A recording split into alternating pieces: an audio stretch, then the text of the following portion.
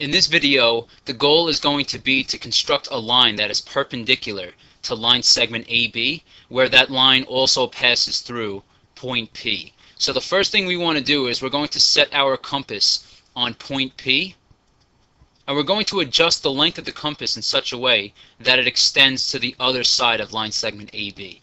Notice how the compass is set on point P, which is above line segment AB, so we're going to extend the length such that it extends to the side below line segment AB. So now we're going to construct two arcs, but when we construct these two arcs, we want to make sure that it intersects line segment AB twice. So we draw the first arc, and notice how we have an intersection point, and now we're going to construct the second arc in such a way that it intersects once again, which it does. So now we move the compass over, and we're going to label the two intersection points. We could label the first point of intersection C,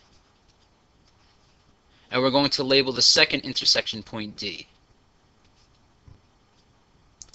So next what we want to do is we're going to set the compass on point C,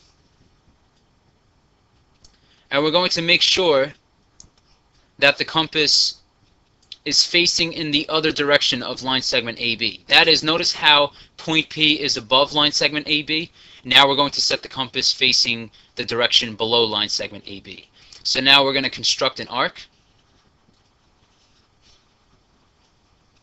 and we're going to do the same thing on point D. And we're going to construct this new arc in such a way that it intersects the arc that we just sketched. So now one thing you'll also observe is that throughout this problem, I set the length of the compass to just one length. I didn't change it at all. So if you do this carefully, you could keep the length of the compass the same throughout this entire construction. So now that we have a new intersection point, we want to label this, let's say, point E. And now the last thing we need to do is, with the straight edge, we're going to construct a line such that the line passes through point P and E. So using a straight edge, we're going to draw our line such that it passes through both of these points. So next what we could do is we're just going to put arrows on the end of this line to indicate that it will go on forever in either direction. And we could label this new point of intersection, we could call it point F. So now we could conclude that line segment AB is perpendicular to line PE. And remember, this is the symbol for perpendicular. So we have line segment AB is perpendicular to line PE.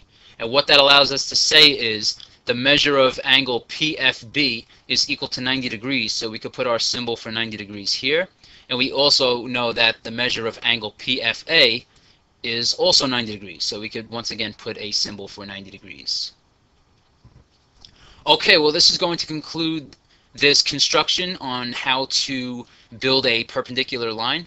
Thank you all for watching, and I hope this video was helpful.